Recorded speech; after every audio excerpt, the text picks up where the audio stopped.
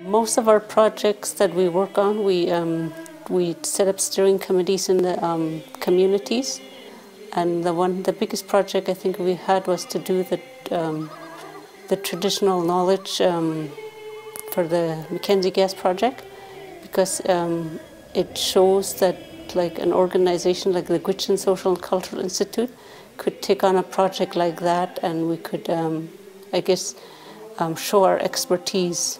Culture is very important. Culture is your language. Culture is the way you are as a Gwich'in person. It encompasses everything that is Gwich'in. Here are some examples of our work, like we collected information on plants.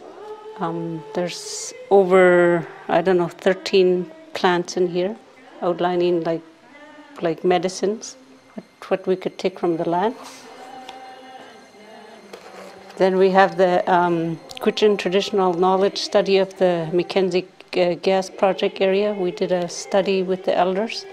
One of our projects involves archaeology, and archaeology is actually looking back at past lives of people through doing excavations or excavating, digging up, usually areas where we know people have been. One of the first things that we thought of when we're teaching the language is that we have to get to the young people as early as possible, and that's where something like this has come up, where we have something like this, and it's in both languages as well. So things like that we work on. When we talk about preserving, we try to get all age groups involved. We talk to the young people.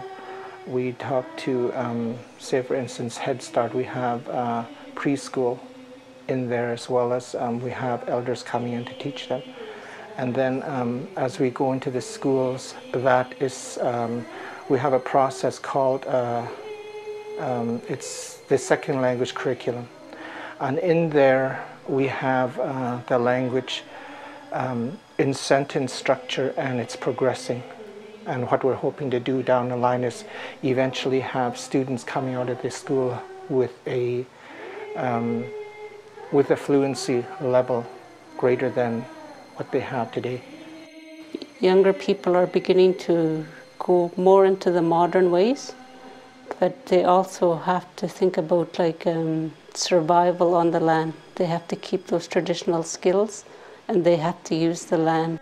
Our long-term goals at GSCI is number one, to stop the erosion of our Dinjiju Ginjik, Gwich'in language. Number two, become experts in heritage. Number three, to involve the communities in our work. Number four, make the research results available to our Gwich'in people and to a wider audience. And number five, to build capacity within the GSCI. I know that over the years I've talked to a great many elders about the situation, and a lot of them are saying it's a language that's going to be lost. But I go back to prophecies, and I remember what other people have said throughout the years and throughout the world. And one of the things they said that is everything has turned around. Nothing has progressed the way it has over the years. Everything is turning around. Everything is backwards. So they said that the young people are the ones that are going to bring it back, not the elders.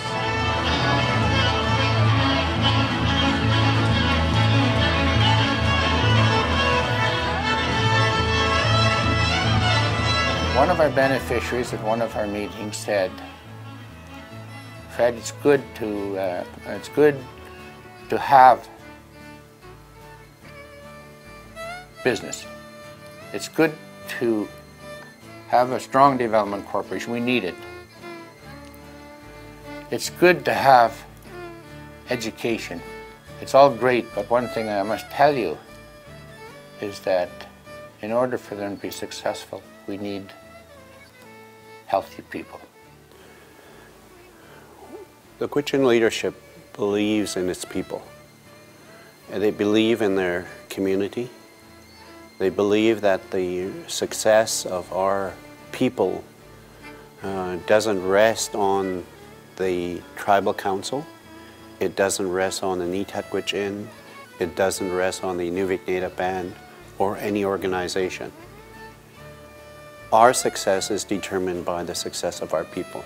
I don't think we need to discuss any statistics, but I know that this region suffers a lot in terms of addictions, family dysfunction, and a lot of other areas, more so than in other communities or other regions, because I think we just haven't had the time to recover. So it's very important that we look forward and try to mitigate and manage what's here now and what is going to come. So that is going to be a difficult process, but I think with the correct funding in place, we could have some things that are going to be very beneficial to our people. With that in mind, we now have set up another wellness camp, just about 15 kilometers upstream from Inuvik here. And that is in an effort to help make a stronger people and a healthy people. Part of the socioeconomic impact funding that we look forward to will cover the costs. And what I'm hoping is that in coordination with communities, with professionals, with elders, that we could come together and develop a program that would be unique to the people here. The more we have trained, the more we have healthy, the more we have working, the more we have indicating success, the more respect that as a people we will get.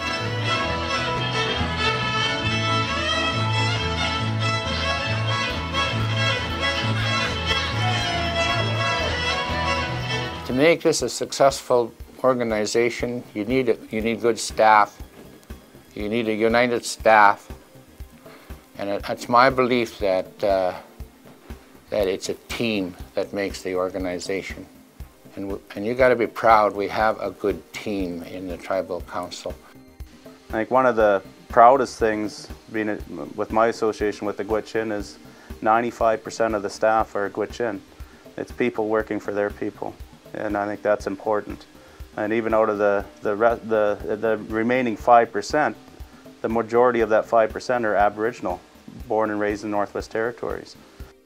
Out of 10 departments in the Gwich'in Tribal Council, that we have 9 managers that are Aboriginal. And that says something about the organization, that we're building capacity within our own people. By having strong leadership, you also get the respect of government and industry. Having the respect of government and industry goes a long ways to improve upon your service delivery and program delivery to the beneficiaries, because you have the support of government.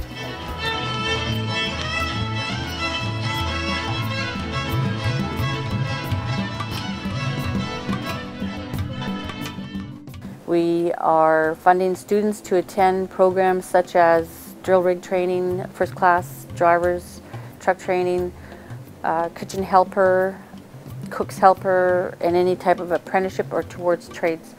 We also do short-term administration courses for students who would like to work in an office setting in the oil and gas industry. To date, the Gwich'in Tribal Council has trained 240 Gwich'in beneficiaries in the oil and gas industry. And then we also fund through Aurora College the Trades Access Program, Traditional Arts, and the UCAP programs. And one of the main focuses is for us to, again, build partnerships and train our beneficiaries for future oil and gas industry and other employment opportunities.